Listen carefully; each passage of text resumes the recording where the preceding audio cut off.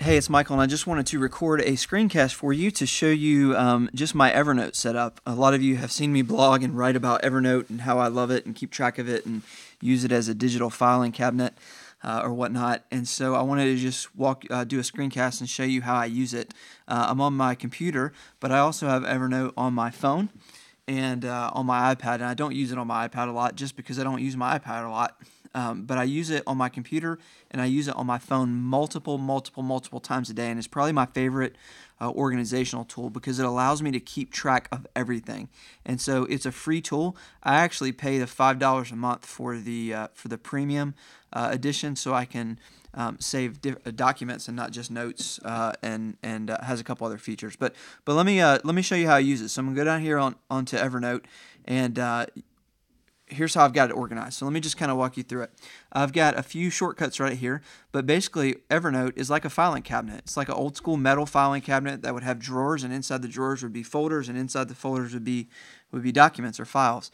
And so I've got my shortcuts here, but if I go to all my notebooks, these are all the different notebooks that I've created. And so I've created one called Inbox with the exclamation point. I learned this from Michael Hyatt. And so whenever I put something into Evernote, the default is it goes there. And then periodically I'll go through and I'll move stuff to where it needs to go. So the inbox is just kind of, it's like the junk drawer in the kitchen. Everything just goes into there, and then from there you just clean it out every now and then. Okay. Then I've got some different folders, and you may create all different kinds of folders, but I'll just show you a few that I use. So meeting notes is a folder. Anytime I'm in a meeting, I take notes in Evernote and I drop it in there. So if I want to go back and say, what do we talk about in that meeting? There's the notes in there. What's also cool is you can take a picture of a whiteboard and drop that into Evernote, and when you search, Evernote will recognize the handwriting, and so meeting notes go in there. Writing are completed articles. I actually use Evernote when I write. So I have a folder called Writing Ideas, and Writing Ideas, these are just all the different ideas that I've thought about. Like when I think about something and I want to write something, and I just start an outline here when I write about something. Like here's a blog post idea that I thought of one time. You're not as friendly as you think you are for a church. And all churches talk about we're really friendly to guests, but I've actually been in some churches who've said that, and it didn't come across that way. And so this is not organized, but it's a note. And so when I want to write a blog post, I'll usually come in here to my writing ideas, and I've got some things that are already written out. The things you always say. I didn't even write anything there, but I was just thinking one time, and I didn't want to lose the idea.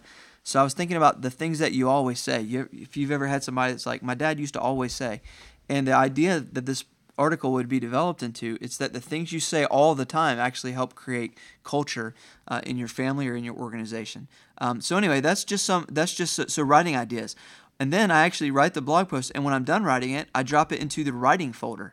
And so these are all the completed things that I've written.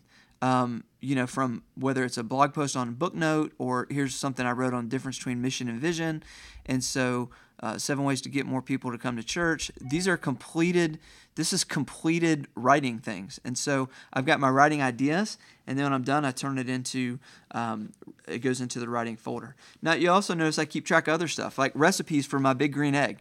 I mean, grilled pear and brie burger. I mean, fajita bobs. Santa Maria style tri-tip. This is something I'm going to try on the big green egg. Mexican street corn. That is awesome. I saved that from Joy Phoenix's blog.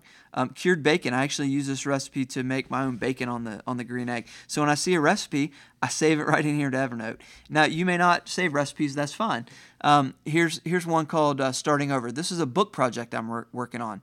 And so anytime I got an idea, and I'm not high into the writing yet, or hard into the writing yet, but when I get an idea for that, it goes in there. So if you're a pastor, you may have a sermon series folder. You may have a notebook for a sermon series folder, and anytime you read something that could relate to that sermon series, you drop it in. Now, by far, you see most of the things are just in a thing called Notes, in a notebook called Notes. And this is my generic catch-all folder. And I used to get crazy categorizing and tagging all this stuff, but I realized that you could just search stuff pretty easily. And so, I just save all kinds of notes. Like here's a blog, here's a little thing I saw one time.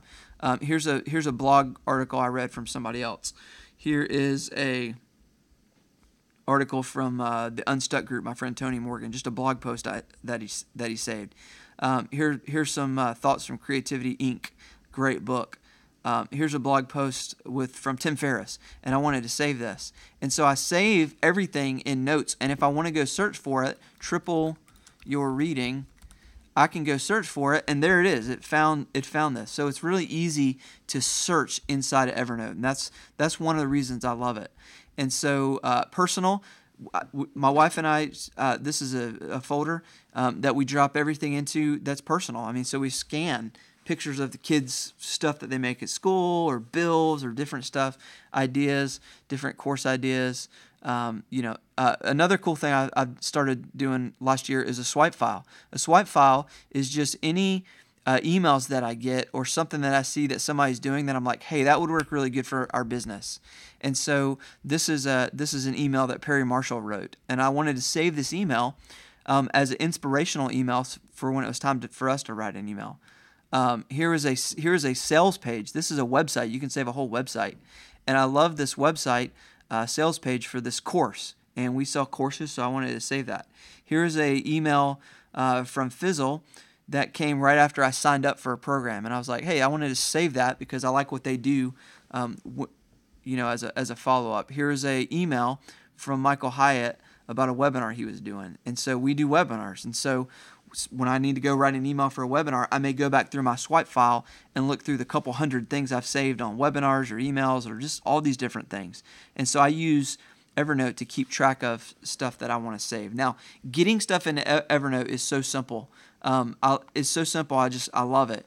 And so if I'm on a website and I'm on, let's say I'm on ESPN and I'm on a website and I wanted to save something into Evernote that I'm just reading online, maybe I want to save this whole article. Well, I use Chrome, and up here there's the Evernote web clipper, and if I want to save this article, all I got to do is click the Evernote web clipper, and I want to save the simplified article and hit save, and that just dropped it into that inbox folder. And it didn't save all these, chicken sandwich ads and all that stuff. It just saved the ad, and it dropped it into my default folder, and it would be there when I put it. Actually, I think that one I saved those to go to notes, directly into notes. But you can drop it into your inbox, your Evernote folder. The other thing that you can do is let's say I want to send an email to somebody, and okay, here's an email. So let's say I got an email, important information. That is a spam email. But let's say we'll go down here to this one from Rebecca. I'm running in a Disney Wine and Dine half marathon. And let's say I wanted to save this email into Evernote because I wanted to use it as a swipe file. So let's say I want it in my swipe file. So all I do is I forward it. I just forward the email to Evernote because I've got a unique Evernote email address that you can set up. And I send it, and it just forwarded that into Evernote. So once that sends, it gets dropped into my inbox, and it's going to be where I put it in Evernote. As soon as it shows up, it just sent. So let me stop and start that again. And so it'll go into my syncing. So it'll go into my inbox folder. Remember, that was my default, and there it is. So just by setting up that simple email address, I'm able to get stuff into Evernote. And if this was an email that I wanted to save, I would just drag it over here into my swipe file, and boom, it's done. It's over in my swipe file. Also, you can see Evernote has a work chat feature, which is really cool. So my business partners and different people, team members, we use Evernote to actually chat work-wise. A lot of people use Slack or different stuff, but we use Evernote to have work chat, which is great because we're able to keep our text message chat. That stays personal, family, what are you doing this weekend, that kind of stuff. But work chat it's a work chat. I mean, it's awesome. And Evernote has that built in. So you can share folders, you can drop stuff in here, you can organize it. Again, if you're a pastor, you may have a different notebook for a sermon series you're working on. You may have a folder instead of one called recipes, you may have one for like emails to send the congregation. And so it's a great tool. That's how I'm using it. That's basically how I've got it set up. I don't bother categorizing and tagging stuff as much these days because it's so easy to just go up here and search for stuff. I also have it on my phone, and so all of this is synced with my phone. So if I'm driving, I can record an audio note or make a quick text note. If I'm in a meeting, I can do a quick note from there, and it'll obviously sync it up. So Evernote is a great tool. I love it, and that's how I'm using it.